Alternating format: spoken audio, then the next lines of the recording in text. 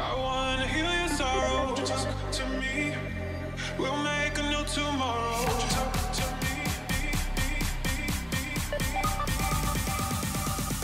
We'll make this happen.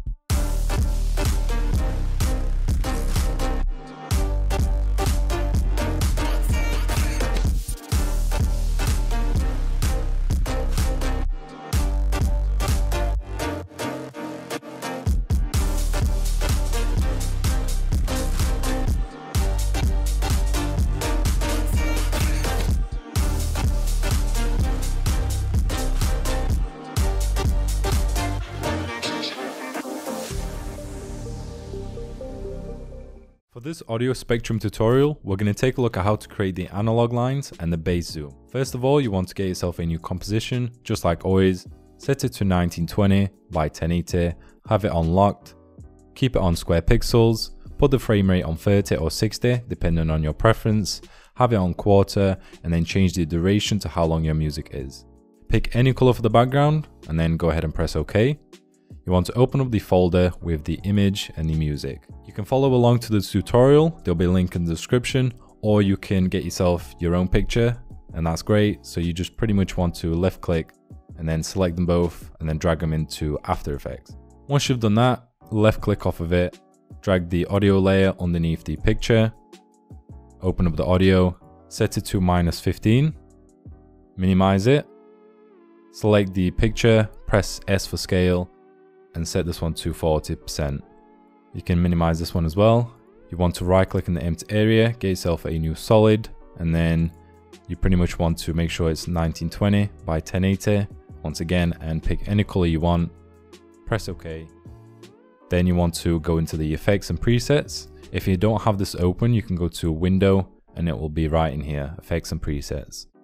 You want to type in audio, and then you will see something called audio spectrum. Left click and drag this to your new solid. In here, we need to first of all link it to the music. To do that, you go to the audio layer, and where it says number 1, set this one to number 3, where the music is. Next up, we need to configure the settings. So to do that, we're going to start off with the start point, and this is going to be -124.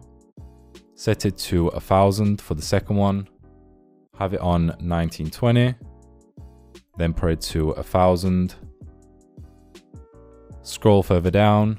Start frequency is going to be on 10. The end frequency is going to be on 80. Number of bands is going to be 800. Maximum height is going to be 700. Leave the audio duration on 90. Put the thickness to 10. The softness to 0. And then change the inner color to a white. Change the outer color to a white as well. Press OK, and then finally scroll down to the bottom and then change the display to analog lines and then side A only. Now that you've got yourself the audio spectrum, the next thing to do is right click on your music and then go to Keyframe Assistant, convert to audio keyframes. Once this is done analyzing, you can then move this one above your music. You want to open it up, open up the effects, left click on the left channel, hold shift and then left click on the right channel and then press delete. We only need both channels. Open this one up and then you can get yourself a new adjustment layer. If you right click in the empty area, go to new, adjustment layer, and then move this one above your actual picture. Otherwise, it won't really make much of a difference. Everything underneath it will apply. Now that you've got yourself the new adjustment, go back into the effects and presets and type in wiggle. You want to get yourself a wiggle rotation and drag this one to your picture.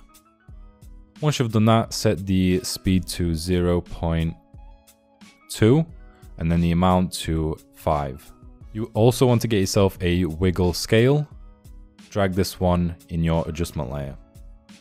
You can then minimize this one or close it down.